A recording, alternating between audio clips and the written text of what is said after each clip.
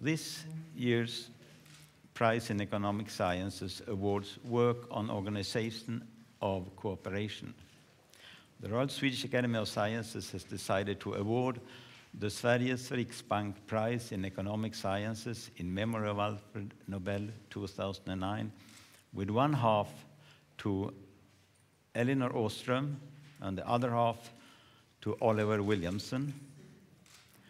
And Professor Åström gets her prize for her analysis of economic governance, especially the commons, and Professor Williamson receives the prize for his analysis of economic governance, especially the boundaries of the firm.